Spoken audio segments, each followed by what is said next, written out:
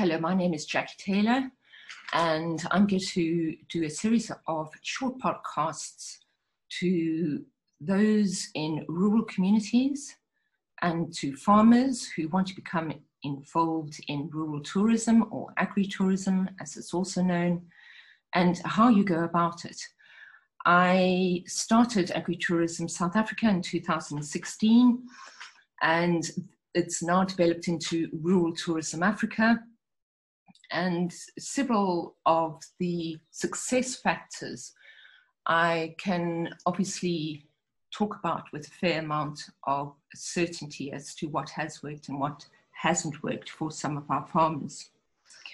I think the first is that agritourism farmers that are successful, or agritourism farming communities that are successful, understand the brand.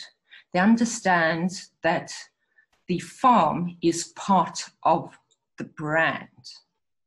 And marketing is key to explaining and communicating what that brand is.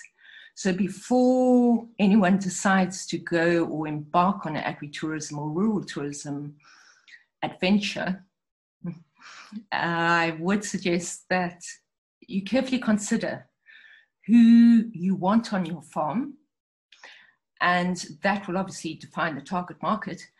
And then you need to go about creating experiences or activities that that particular farming market or agritourism market wants. So for example, this year has been a COVID year, and it has been a very tough year and an unexpected year. The conversation has turned towards domestic tourism, obviously, if international tourism is not allowed. But it is worth noting that domestic tourism, yes, it has its advantages if you are in close proximity to a town or where your target market lives. But domestic tourism is largely weekend-based. And so the successful agritourism farmers have focused on creating packages for the week. Now, those weekly packages can target a market, for example, those who are not working, so those who have retired. But those who have retired during COVID are not necessarily going to be the travelers.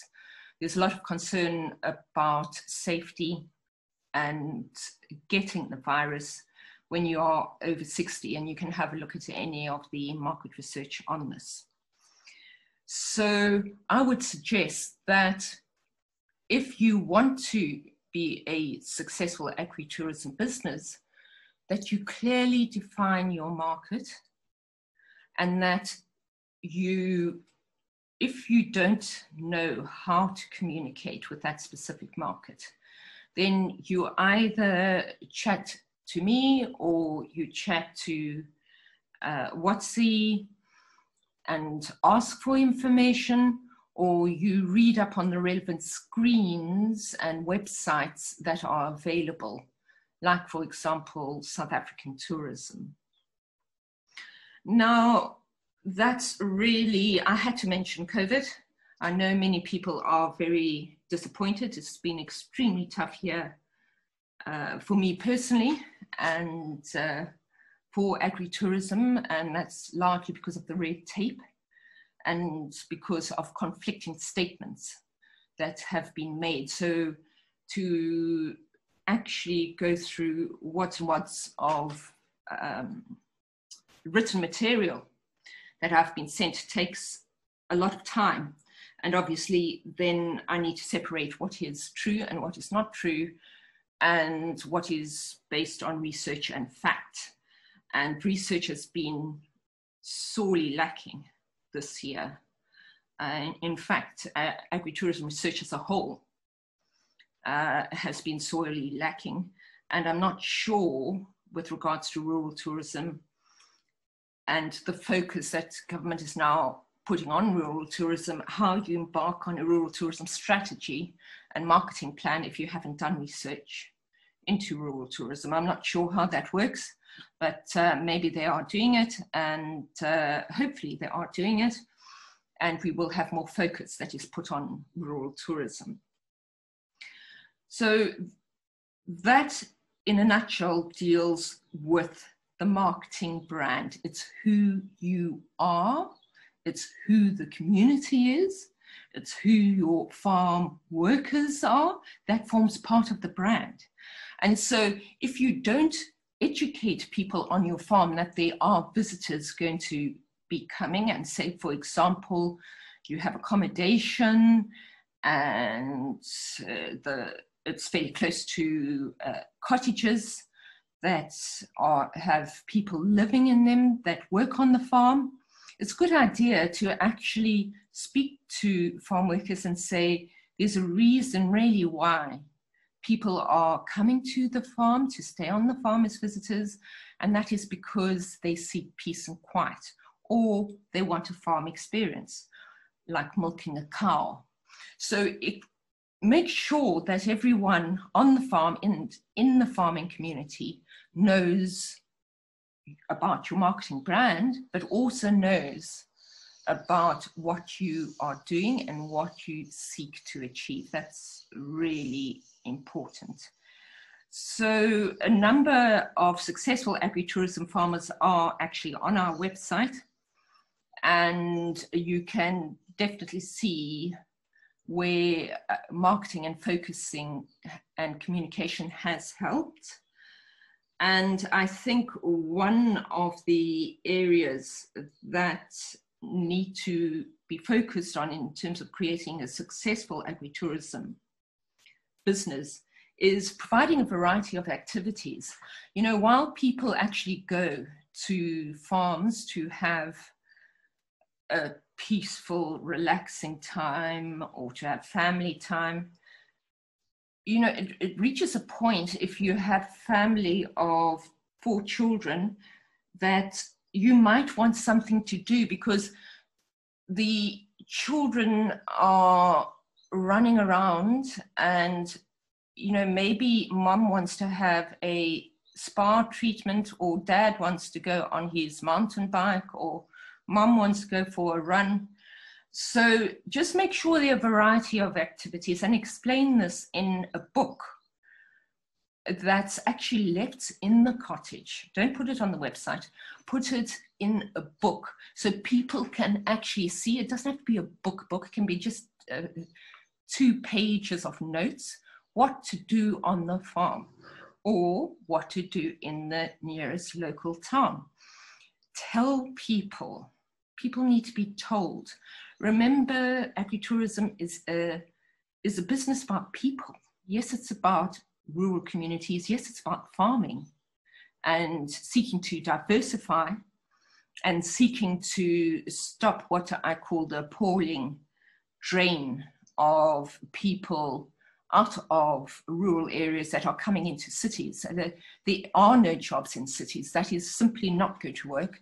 And so it is going to be up to rural tourism initiatives and to farmers to actually create employment in rural areas. And how are we going to do that? And that's a conversation, obviously, that I have a lot on a national level and international level. How do we create opportunities in communities to ensure employment? Because if you've got a lot of unemployed people living nearby, that's going to be a crime issue. And I'm not talking about the rural safety issues we've got at the moment. I'm talking about anywhere in the world where you have high unemployment, there's always a crime issue involved.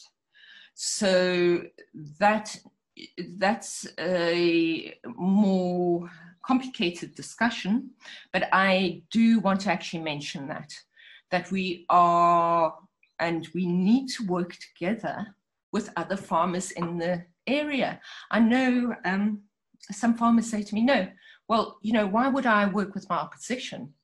Well, it's not about working with your opposition. It's about creating an experience, a variety of activities. So when people visit you, they don't stay for just one night. They stay at your accommodation, or they stay in your area if you're only offering activities, for a period of days. You don't want to keep on changing linen. There's a high cost. There's a reason why hotels have the type of business models they do. So I think it's very important to create an agritourism route or offer different experiences. You don't have to do all of this on your farm, because obviously I understand you're farming as well. But, you know, I grew up on a farm. I pretty much have worked in agriculture and in tourism, and I understand the context. So I really would suggest that we look at creating an agritourism route experience to increase the length of stay in a particular area. I also would like to just mention that our successful farmers are, they either have a booking site, and we're going to be putting a booking site on our website, or they are available to take a telephone call or a cell phone call. In other words, there's nothing more frustrating than trying to actually book accommodation and no one's answering the phone, or the phone's off.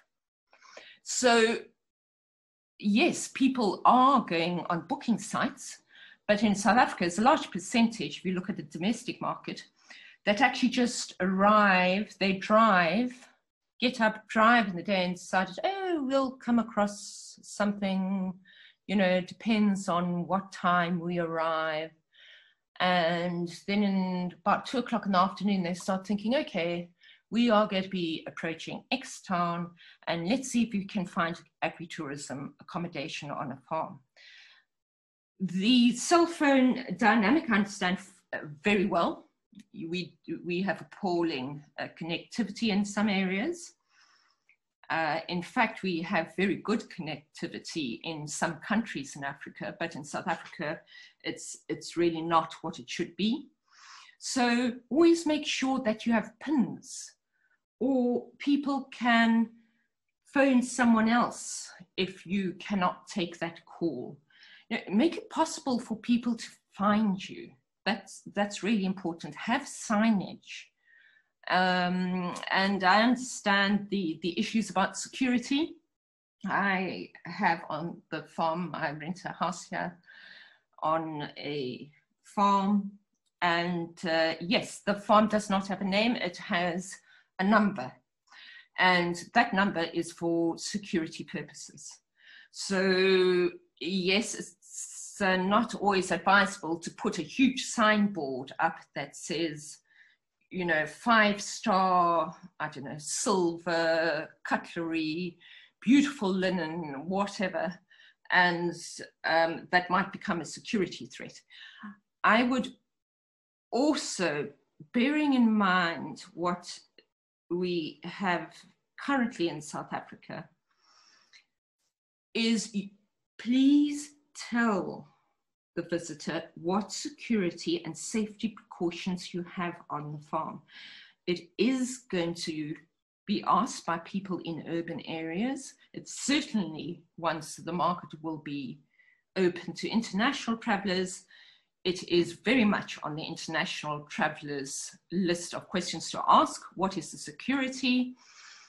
And that is something successful agritourism farmers have all addressed in their communication messages.